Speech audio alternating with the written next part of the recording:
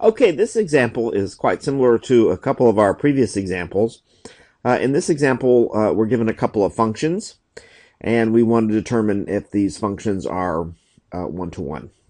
In this case, we have functions expressed as sets of ordered pairs, as opposed to tables or graphs or formulas.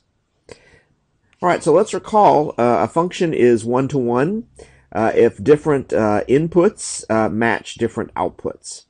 And so we just use that basic definition to determine if a function is one-to-one. So if we look at this function expressed in part A, notice this function is not going to be one-to-one because there are two different inputs, namely 0 and 2, that match the same output 6. So it's not the case that different inputs always match different outputs in this function in part A, because we have the same inputs, different inputs, I mean, that match the same output. And that does not happen in a one-to-one function. So again, this set of ordered pairs in part A is a function. This is an example of a function. It just doesn't happen to be a one-to-one function. And the reason is different inputs match the same output.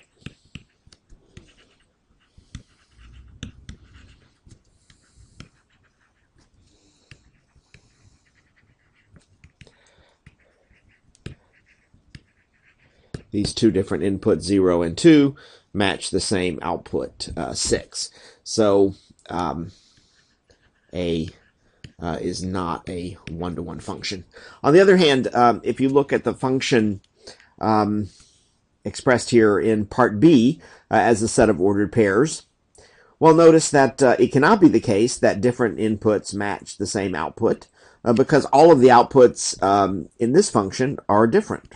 The four outputs are, the range, in other words, of this function is 7, 6, 8, and 3. Notice all of those outputs are different, and so it cannot be the case that different inputs match the same output.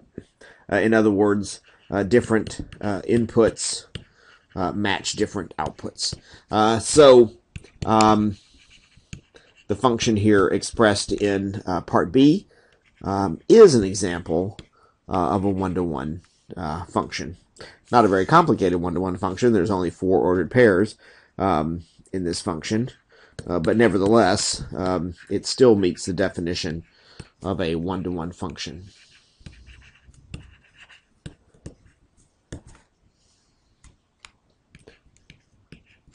So the function expressed in B is a one-to-one function.